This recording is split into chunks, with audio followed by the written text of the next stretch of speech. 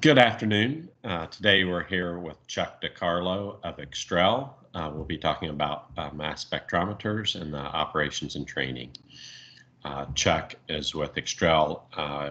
Extrel's been an elite sponsor of 4C, or I'm sorry, a platinum sponsor of 4C for a number of years. And so, Chuck, we very much appreciate your time today and doing the presentation. Yeah, thank you, Steve. Really appreciate the opportunity to come and talk to the audience. And as you know, I'm always really excited to talk to the 4C audience and the 4C community. Extrel, we make gas analyzers that serve a number of different markets, but one of the core values that we have as a company is sustainability. And so for our environmental customers, for our people doing flare gas analysis or fuel gas analysis, we always really love to connect with that network.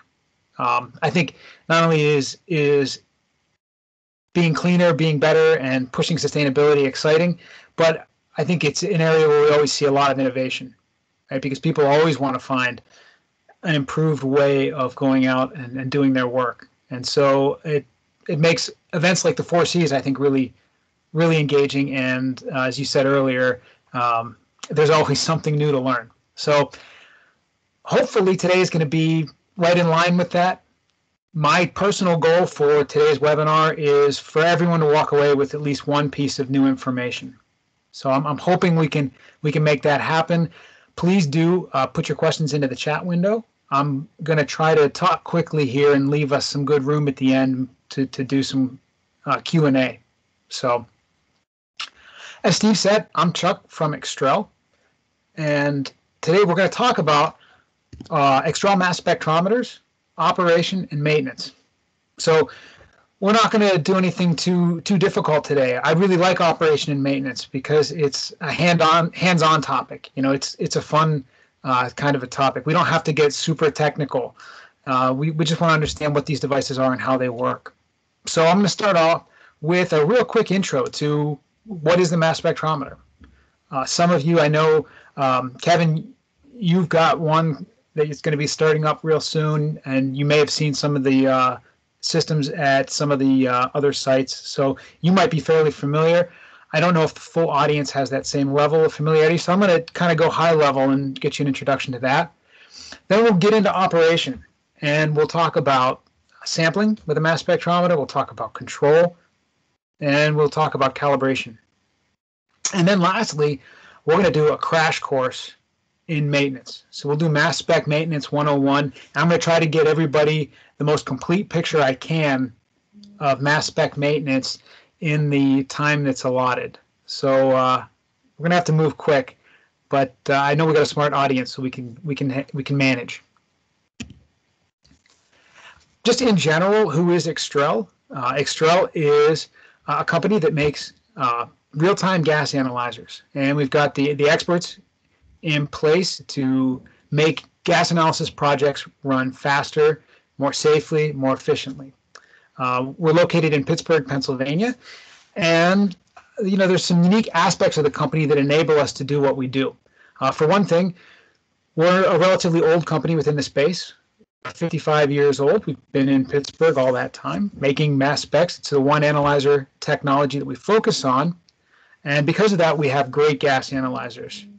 Typically, the mass spec is for those users who need to get a lot of information about their sample. So we'll talk about a little bit how it works, but typically it's measuring a full speciated composition.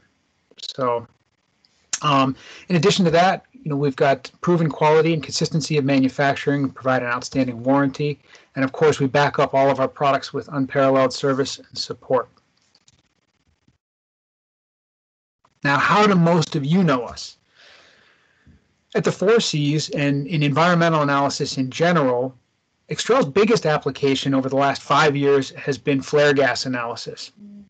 So we got started very actively in the market when the US EPA turned on the refineries and required them to measure H2S and total sulfur for subpart JA compliance.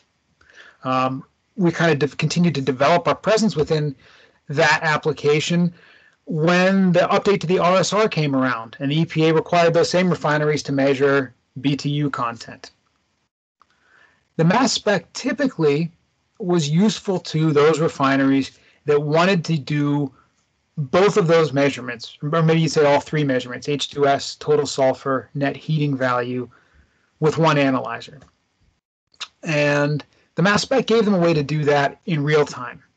It measures that full composition in a few seconds and reports that data very quickly to the refinery and to the people controlling the flare. So we'll take a look at what that looks like. But that has been really our biggest application at the 4Cs and in environmental compliance really over the last 5 years because of the activity we've seen out of the regulators. It's not the only environmental application people use the mass spec for. We also do fuel gas compliance, looking at sulfurs and H2S. We do a lot of air monitoring for health and safety as well as compliance. So I tend to really get excited about flares, and that's what we focused on at 4C. So I'll talk a lot about flares today, but it's not the only application that it does. So in terms of the analyzer itself, what does it look like? Well, we got a picture of it here. Typical process analyzer, usually you'd see it mounted to the wall of an analyzer shelter, or maybe it's installed outdoors under a three-sided sun hood. It is a continuous gas analyzer, so it's doing an extractive measurement, and we'll talk a little bit about that sampling.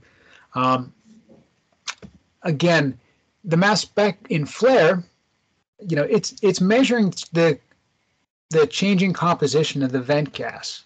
So in addition to measuring, your hydrocarbons that are there, methane, ethane, propane, butane, C5 plus, it's usually also measuring hydrogen, if there's hydrogen at the site, and if it's a refinery, those sulfurs that I mentioned.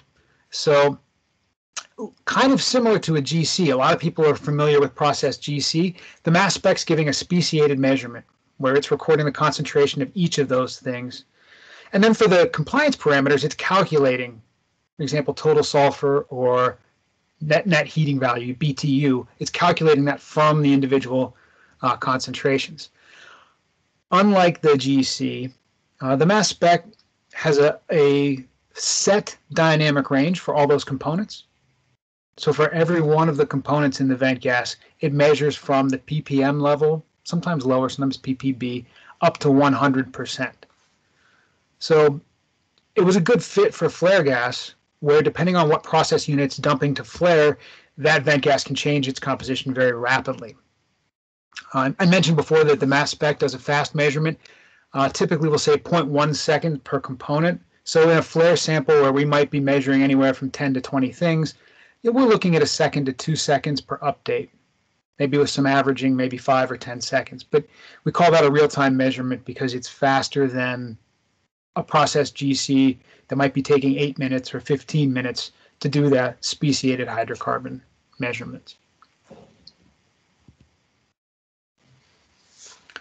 Okay, so where does this analyzer really live? If we take a step back and we look at our flare, and again, this is a flare example, everything's really starting here in the middle where we've got a process unit or some set of process units that are sending gas over to the flare. I mentioned that the mass spec is a continuous gas analyzer, so we've got a probe, right, inserted somewhere in the line, and of course then that sample gas is coming back in a heated umbilical back to an analyzer shelter, and you can see the mass spec tucked away in there. Really, these flare projects have been fascinating because in addition to being a requirement to report that the EPA has, they also have, in the case of the net heating value, a requirement to control that flare and make sure that for each of the 15-minute required reporting blocks, that flare isn't out of compliance, that it's measuring over 270 BTUs per scuff and that it hasn't dropped below that. So typically your flare analyzer is also playing a control function. by measuring the net heating value and then sending that signal out to a control system that can use mitigation techniques like steam injection or supplemental fuel gas to improve that efficiency. So in flare gas, the analyzer gets to report and gets to help with control. It's one reason that the fast analysis of the mass spec has been helpful at those sites that utilize mass spec. Now, in terms of sample requirements, the mass spec's very standard in terms of kind of the requirements it has for its sample, much like a process GC or an FTIR. The gas is coming down from a sample, in this case from that vent header, to a sample system where it's usually being fast looped, so we get good fresh sample available at the mass spec. And then typically we're going to just need about 100 cc's per minute worth of gas coming into this gray box on the diagram here is really the mass spec itself. We'll take a look at some photos of these components. And just out of that 100 mils per minute, the mass spec really only takes 10 microliters per minute. So it takes a tiny, tiny amount of gas. The rest of that's all being returned to the flare. And that's the gas that it's really sampling. This is a continuous process. So it's not doing an injection like a GC, but the gas is just flowing through.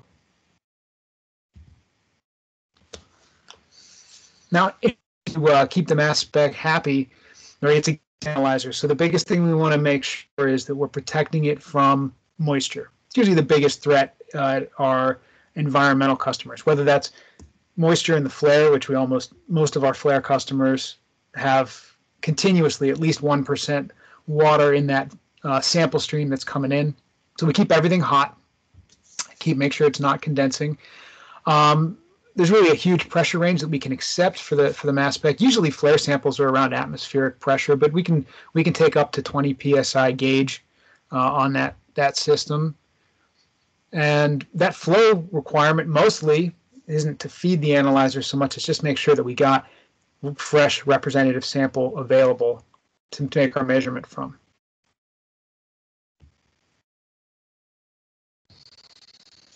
Okay. Once it gets into the analyzer, what's a mass spec really doing to measure and report? So here I've got a diagram of the inside of a mass spec itself. Now, for all of Extrel's history, we focused on one type of technology, and that is quadrupole mass spectrometer. So there's some other types of mass spec out there, but the one we're going to look at today is a quad, and what that term quadrupole refers to is a quadrupole mass filter. So it's a set of 4 rods, and I happen to have one here you can look at. And what these do is they allow us to electrically filter molecules as they come into a vacuum chamber. So we're going to look at a vacuum chamber here in just a minute. But what's happening with that sample flow, that 10 microliters per minute that goes into the analyzer, is that it is ionized by a device that essentially is a hot filament. So it's kind of like the filament in a light bulb, right? When you put a current through it, all these energetic electrons boil off. They ionize the molecules of the sample, which we can then separate with electric charges on the quadrupole. So this is what gives the mass spec its speed. Instead of physically separating things as a result of their chemical properties in a GC column, we're taking everything in at once. So all of it enters the vacuum chamber, we ionize it, and then we filter it electrically. That's where the speed comes from. Now, how does the mass spec tell those samples apart? That comes from the way that the molecules react to the ionizer. So when we ionize different molecules, in this case we're looking at a molecule of methane, it produces a distinct set of ions. And those ions, once we've filtered and scanned them with the mass spec, produce an identifying pattern. This is what they call the mass spectrum. So you see a picture here of the mass spectrum for methane, and it would look different than the mass spectrum of ethane or propane or butane. And this is how the mass spec tells each of these components apart when it's doing its scan.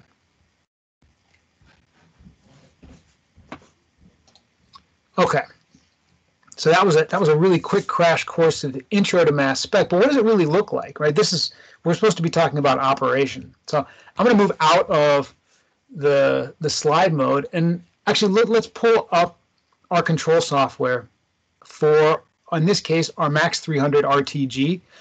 This is the system that we've sold the most to into the refineries, into the chemical plants for doing flare compliance and fuel gas compliance. And again, you see the picture of it here on the software. And this is exactly what the operators of the system would see in the plant. And you can actually see the control software is laid out on a series of tabs, each tab for different modes of operation. So there's, configuration gets used when we're setting up the analyzer. There's places to look at tuning it, and places to set up analysis. But okay, what's the most common place that you're going to look if you're ever in here? Well, let's look at data. That's what we care about. Let's look at results. Okay, so I mentioned before that the mass spec is doing this electric scanning. It's producing mass spectra. Okay, great. What we need, because we have a flare, is we need quantitative analysis. We need numbers. And so here I've got an example of the kind of data that a flare customer is looking at. So this is a live analysis. It's actually a simulated analysis, but it's the software running live. And you can see here in our flare method the types of components that we're measuring. So we're measuring hydrogen, nitrogen, methane, ethane, propane, butane, C5+. These are by no means the exclusive compounds that we measure at flare customers. We've got some flares that are measuring 25 or 30 components. Maybe 12 sulfurs, 18 hydrocarbons. The level of detail and the level of speciation that the site needs to see is usually determined by the set of regulations that they need to comply with, and also then their interest perhaps in identifying, using those compounds to identify what's going on within their process units. So this would be a fairly simple example of a flare. In addition to looking at, my individual components, I've also added some calculated parameters here. So I've got a total sulfur parameter, and I've got a net heating value parameter. And again, those are just calculated from the concentrations of the speciated components in the mix.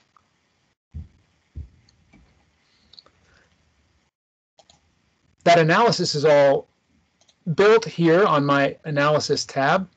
And once you create an analysis, actually on any analyzer, you can create as many analysis files as you want. So you can have different analysis files for different samples. If you had two flares that you could put both samples to the same mass spec, but they had different process units, that analyzer could have a vastly different method for looking at flare A compared to flare B.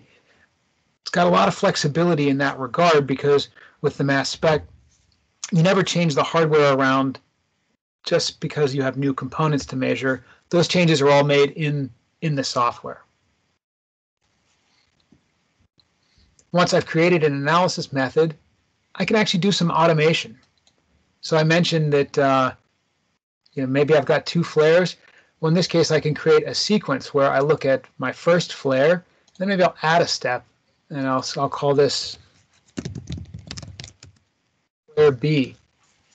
And I'll pick my method, flare gas method. I'll pick my valve. I'll say OK. And now all I have to do is hit the play button.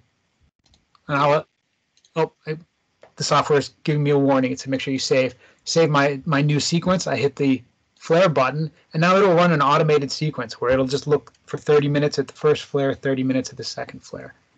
So real simple automation tools built right into the software. Okay, so there. We have operated a mass spec. Now, it goes farther than that, though, right? Because I talked about we want to do sampling. What else do we need to know to keep that mass spec going? And what else do we need within that shelter? Okay, so in terms of utilities, the mass spec's pretty straightforward. Of course, we need power. The vacuum chamber requires pumps, so we typically don't run them on batteries.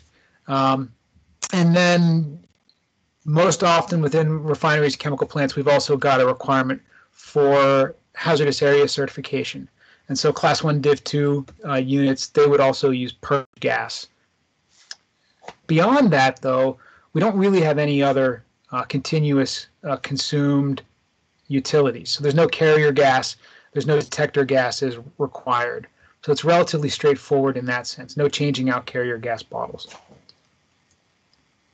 The data that you saw in the software, of course, usually doesn't just live there.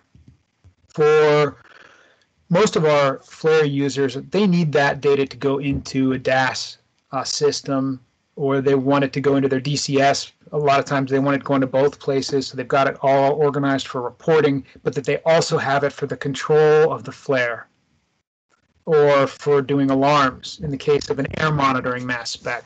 So of course we've got a number of different ways to communicate, whether that be Modbus or analog 4 to 20s, digital outputs of some sort.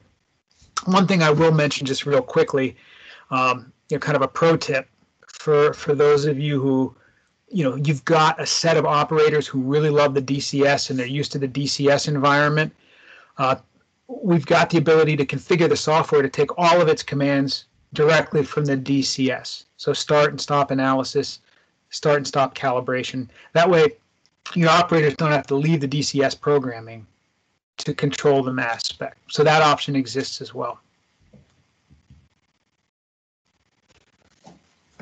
Now, calibration and validation. Right? This is, of course, a really hot topic when we get to flare applications, because not only do we want to make sure our analyzer is accurate, but the regulators have usually told us that there's a schedule that we have to maintain for keeping that analyzer accurate.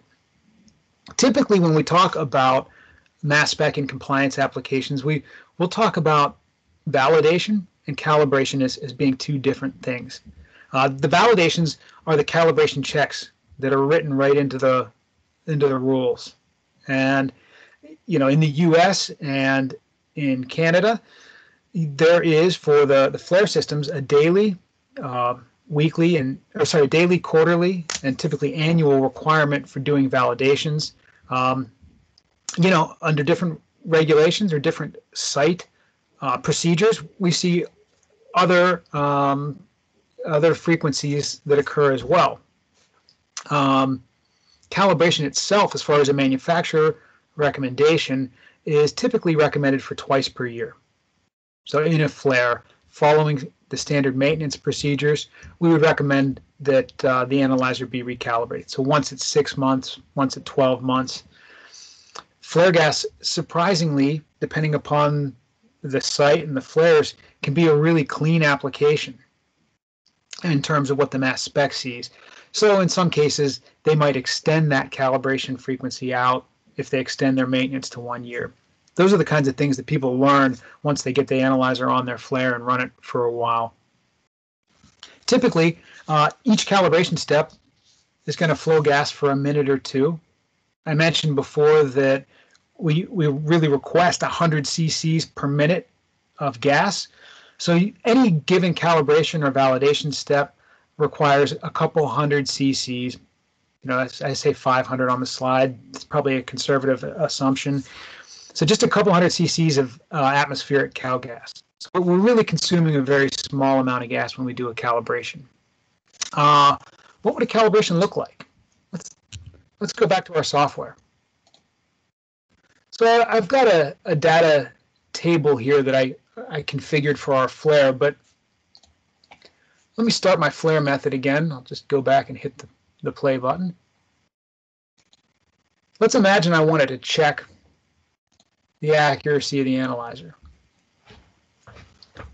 In this case, I've got another display set up where I can just compare the live reading right to, in this case, I've imagined that I'm analyzing a bottle of cal gas mixed together, right? So I've got one of my calibration gas bottles here, and I'm looking at it and comparing the results to the C of A.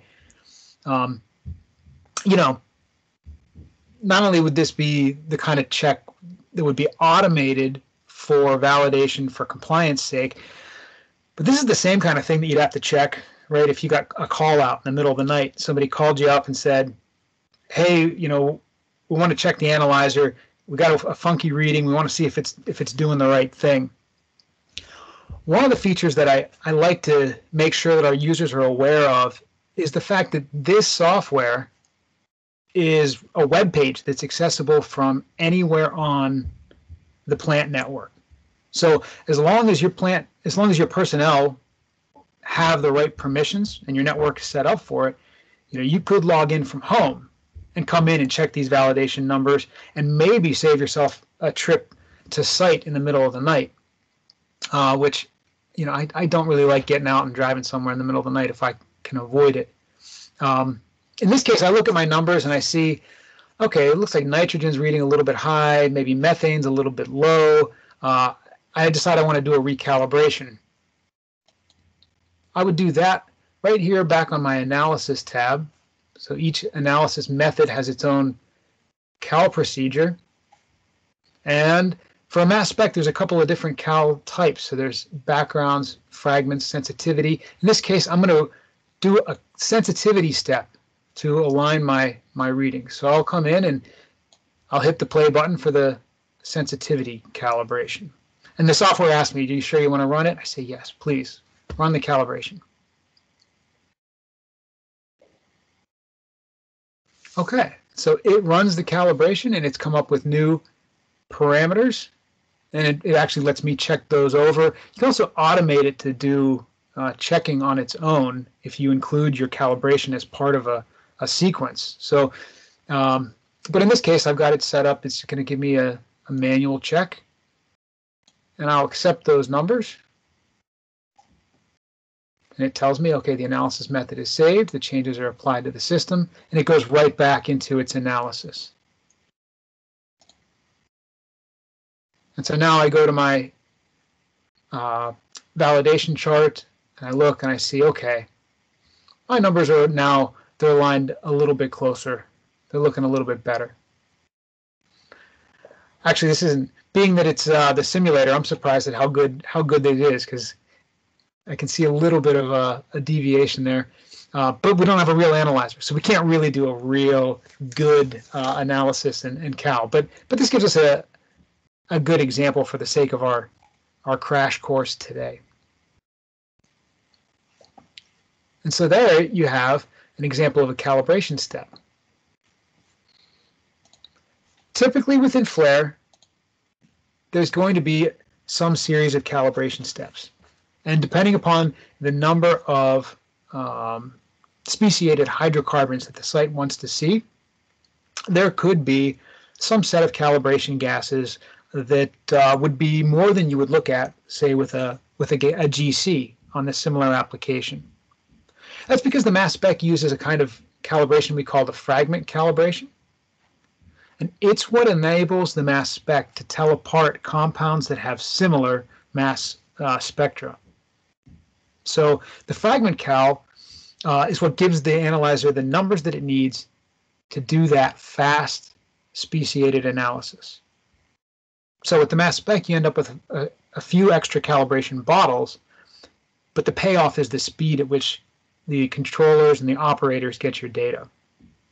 And as I mentioned, those bottles are only going to be used once or twice per year. So there's not a lot of cal gas that gets consumed as a result. Now, if I jump back into the slide pack, I wanted to make a quick note on the validation procedures. So as I said before, these are what the regulators are requiring. And you can see some examples of the most commonly used validation gases. And this really actually goes across not just mass spec users, but GC users. So most of the refineries and chemical plants that are out there doing heating value validations are using these three mixes. And anyone who's interested, of course, you can get a copy of the presentation or you email me and I can send you examples of these blends. They're great blends, they're stable. The regulators approve of them and they provide a straightforward way to calibrate. For those of you who were at refineries and need to do sulfur calibrations, the requirements are a bit more difficult. They're usually based on historic high sulfur levels that have been reported, and as a result, they can lead to a situation where a refinery might have to have high percent H2S bottles present for doing daily calibrations. That's a dangerous thing. And one of the things that mass spec users have done is to develop amps that enable them to move forward without having to use those high concentration H2S bottles. So if any of you were to find yourself in a site that is saddled with that kind of a requirement, let me know, and that's something we can talk about, how you might be able to alleviate that risk. Again, we don't want our compliance analyzer to be more dangerous, to our personnel than, the flare itself.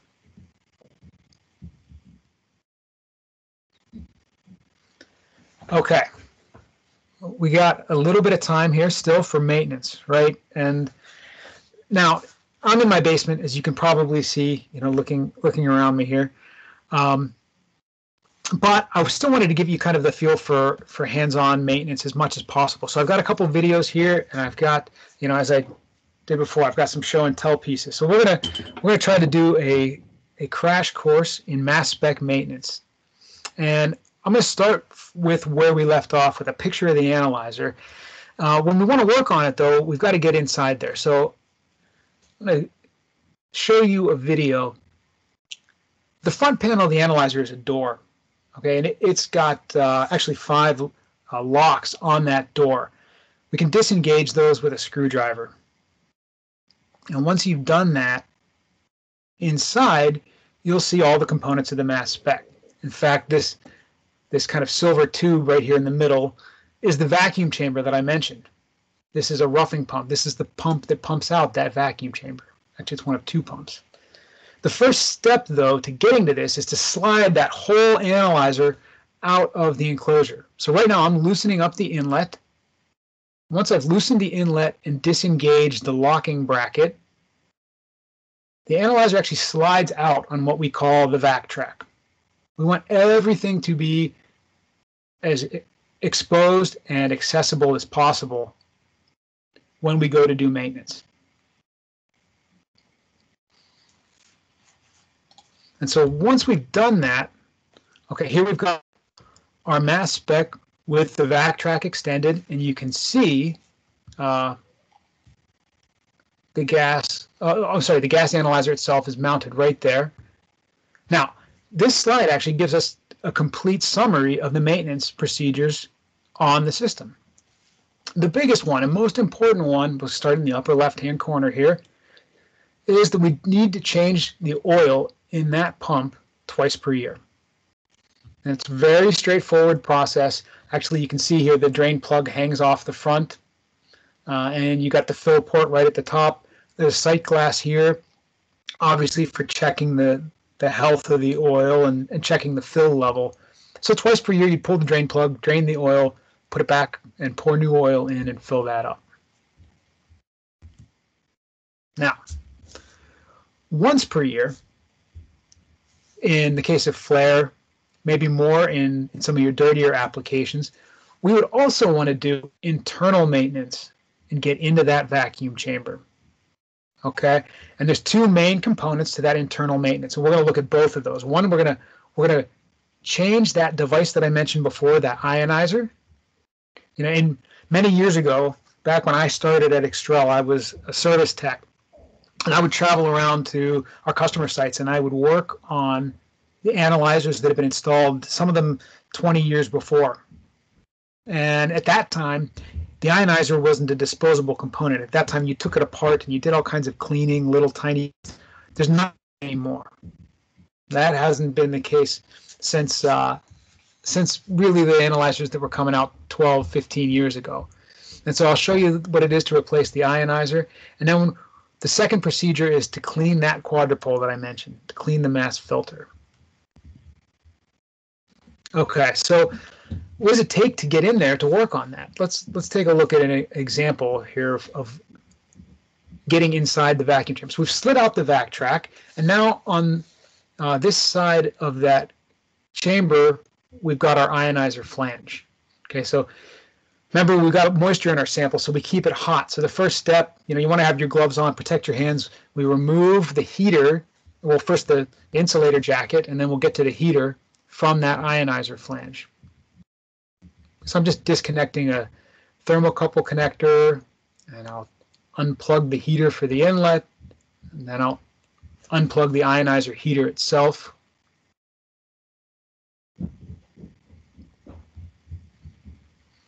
And then I'll disconnect the 10-pin connector. So that's really all the voltages for controlling the ionizer go through that cable. Put that aside. And now I'll get an Allen wrench, and I'll use that to take off the heater itself.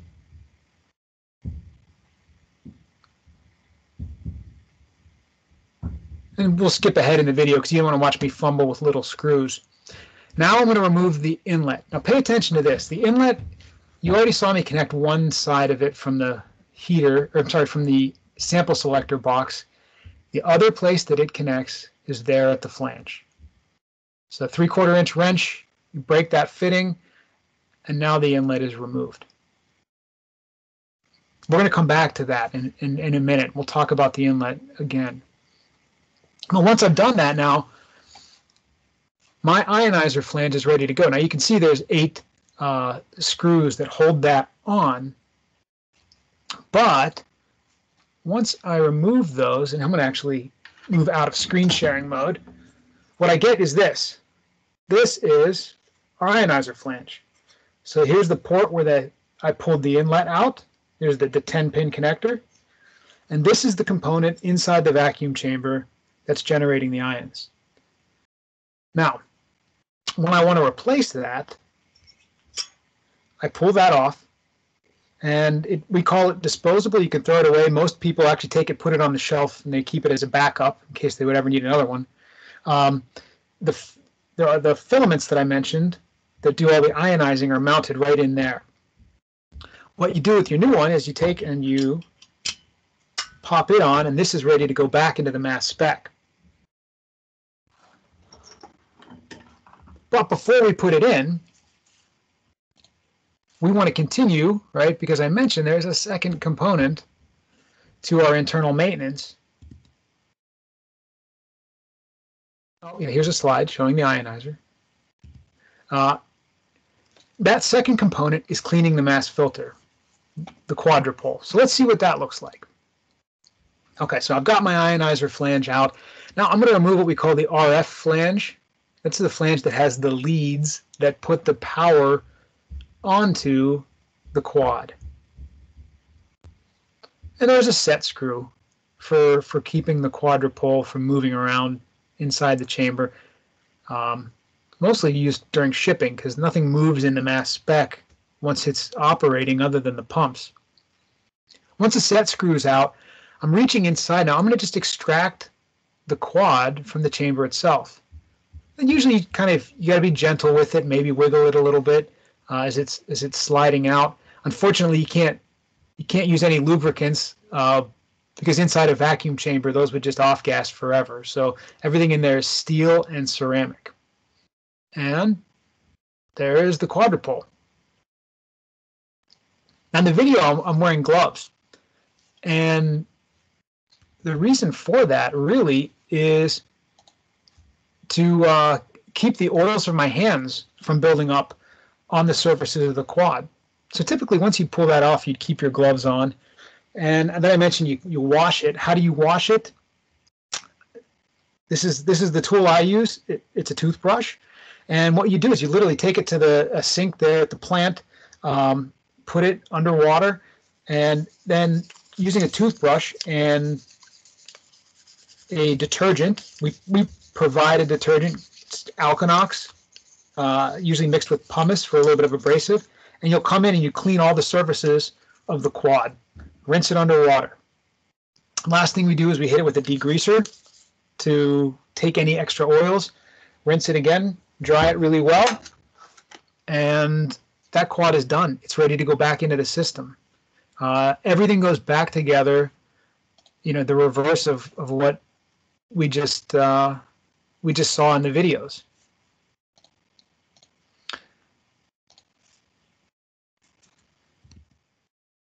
Oh, the video's starting again.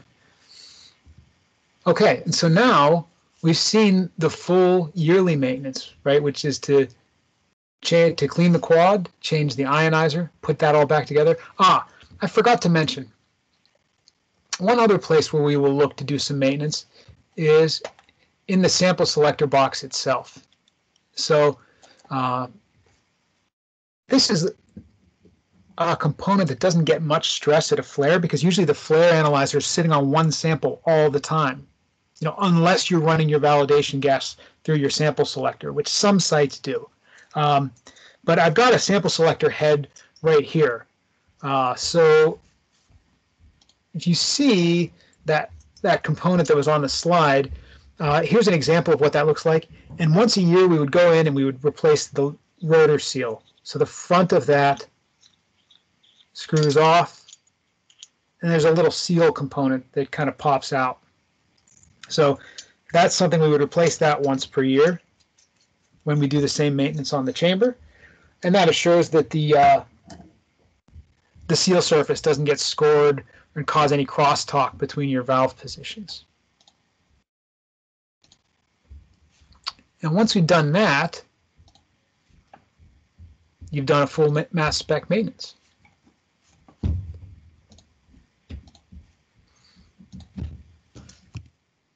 Now,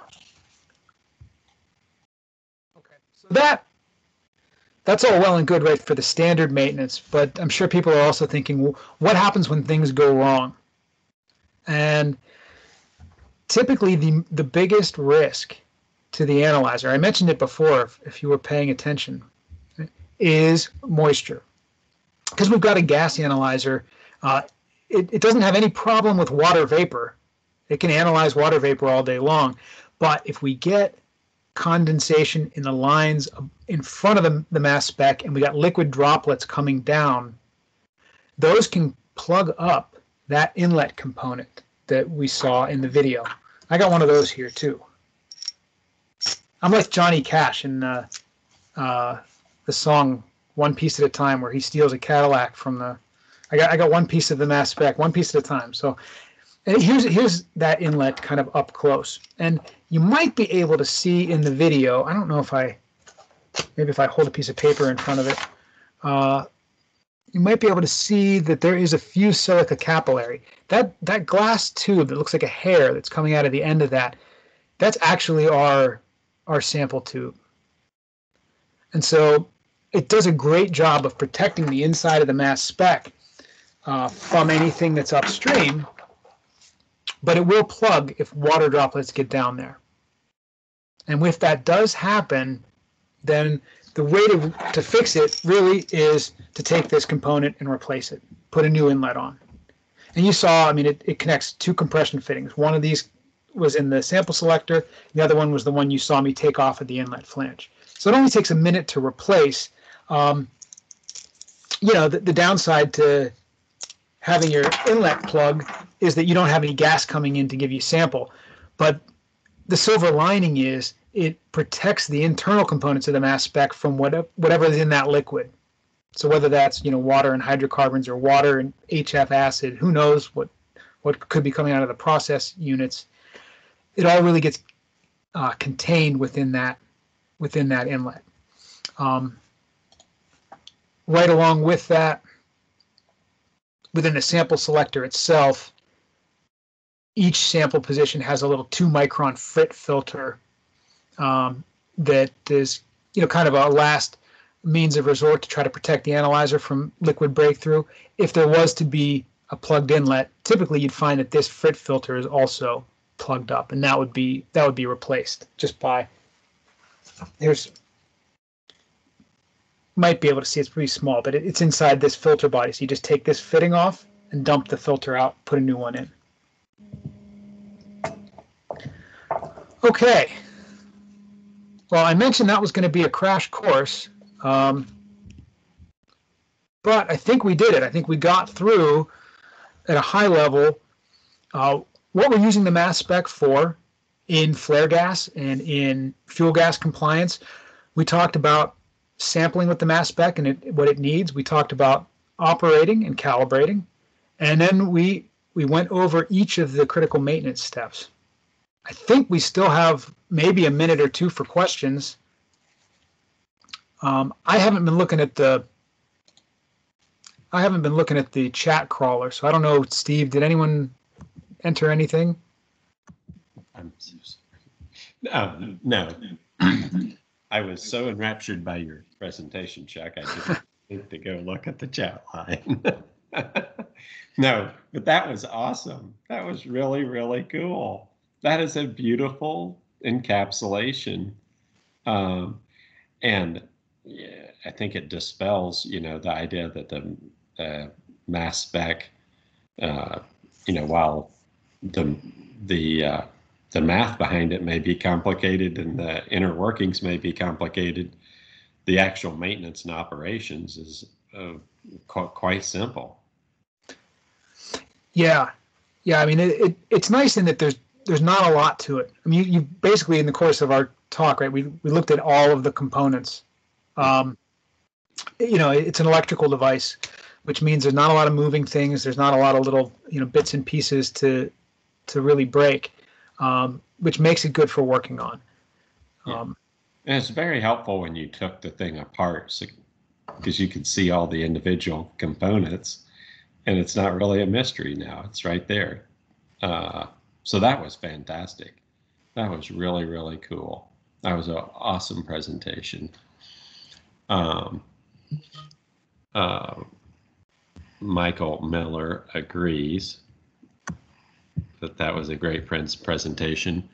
Thanks, Mike. Appreciated the anatomical breakdown, being able to see it component by component. And it really gives you a better understanding of how it works too, when you get to see the individual pieces. That was fantastic. That's the first time I've seen that, and that is that was really, really special. So with that, Steve, I was going to say, at 4Cs, a much better version of this same presentation has been taught in the Wednesday session the last 2 years, where we had I guess 4 hours, and so the last couple of years we had a mass spec there, and they got to take it apart right there in the room and let everybody kind of see and handle all the components. Yeah. You were probably too busy to attend that session with the show going on, but maybe this year come check it out. Oh, I definitely will. I love it. Yes. Unfortunately, there's 17 presentations going on at a time, so I don't get to go to nearly as many as I would like, which is why I love this webinar series so much, because I get to see and learn all of what's in there. And yes, in a 4-hour course, you get to dig into more details, ask more questions. And so, yes, that 4-hour course will be again at the show this year, August 18th to the 20th.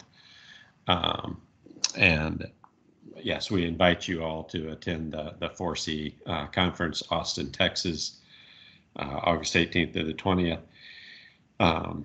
And yes, there's a great lineup again this year, about 35 training classes. And this year we'll only have about 110 presentations, because we're going to extend the presentation time to 45 minutes to allow for more question and answer. That's some of the feedback we've gotten. We'd had 30-minute slots, which only allows 20 minutes and then 5 minutes to get to and from. So it's just a little too rushed. So this year we're going to have 45-minute slots, and then also that's on all day Thursday. Wednesday afternoon there will also be presentations. Wednesday morning is all training. Friday morning, Friday afternoon training, and this is a fantastic class. Very, very much appreciated. And yes, if they would like the 4-hour version, come to the 4C conference. And yeah, and Chuck, also, we very much appreciate your support for the conference. You've been very, very supportive, helping develop the content, helping, working with Troy Boley and developing the FLAIR, the FLAIR curriculum. It's really a 3-day curriculum with training on Wednesday, presentations on Thursday, and additional training on Friday. So it's a really wonderful. I have gone through the FLAIR expert slides. I've not been able to attend the class in the last 4 years. Of course, I attended the class when it was developed 5, 6, 7, 8 years ago.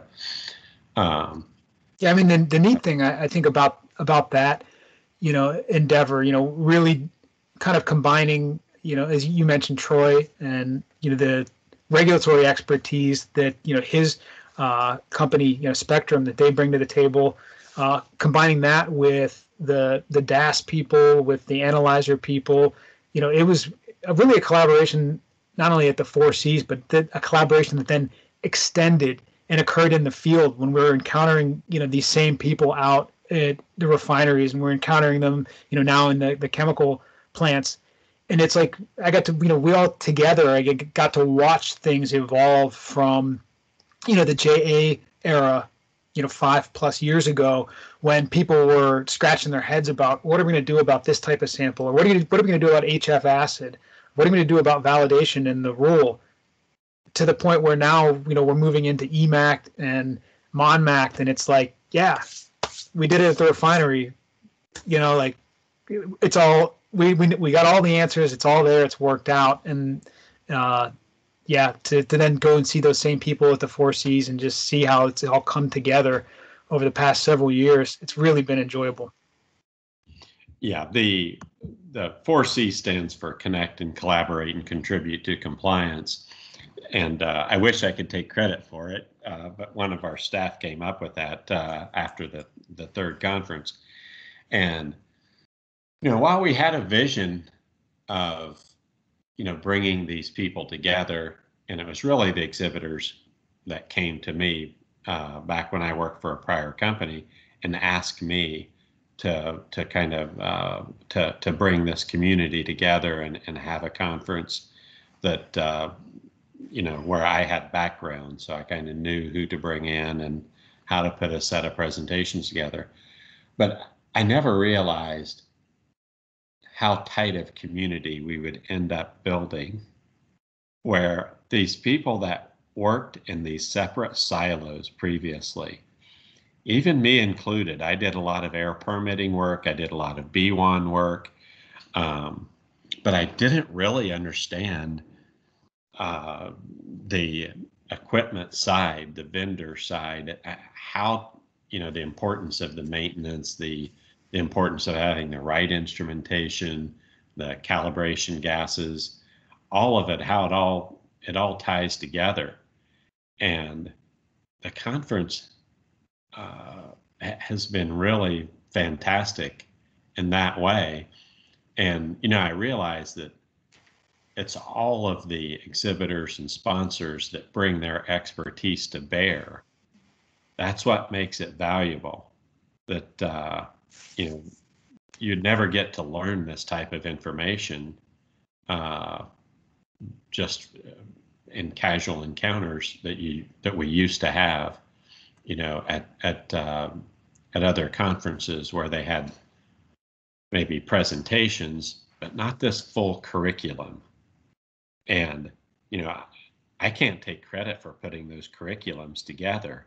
That was where all of you got together and collaborated to put together this really cool curriculum on flares and on LDAR and B1 and RSR and fence line monitoring. And you get to see how all the different pieces tie together, not just in the 30 to 45 minute bite-sized presentations, which are super valuable, but also with the 4-hour training sessions. As you mentioned, with the 4-hour training class, you really get to spend more time with it. And, it's not one or the other. It's really when they work best, when they're in a complement and not just one vendor, but the whole the whole value chain of stakeholders, all collaborating. And it doesn't end at the conference. It's really, the conference is the starting point for that collaboration until the next year. So yeah, it's really kind of a beautiful thing to see. And of course, I very much appreciate you doing this today. I appreciate you helping put together that curriculum over the years, bringing the various stakeholders in a collaborative environment. And you mentioned the open mic on Thursday afternoon, and that's a time where the chemical folks get to ask the refinery folks, hey, what should we be looking out for? What did you learn? How about this particular situation? And you had shared the really refreshing collaborative exchange that you had last year, where chemical companies getting to ask refining companies and sharing lessons learned and preventing people from retracing the same steps. That is just so refreshing and so beautiful to hear. And of course, you're a very big part of that, Chuck. I know. I just get to be the guy that kind of facilitates and fosters, but it's your involvement to the community, to the industrial and the regulated community, to help educate them and to help foster that collaboration. So thank you very, very much. We certainly appreciate all that you do, Chuck. Oh, I appreciate the chance to talk to you today, and thanks to everybody who joined the conversation. If there are questions, I guess, subsequent to this, I know, Steve, you're going to make the recording available, but, contact me at Extrel if you have questions about flares or mass specs or whatever, I'm available as well. All right. Thank you very much, Chuck. And that concludes the recording today. Okay. Thanks, Steve. Hey, guys, I really appreciate your time. Thanks, Chuck. Thanks, Steve, for putting this together. And great presentation. Yeah, Kevin, hopefully that was a really fast kind of dip through it.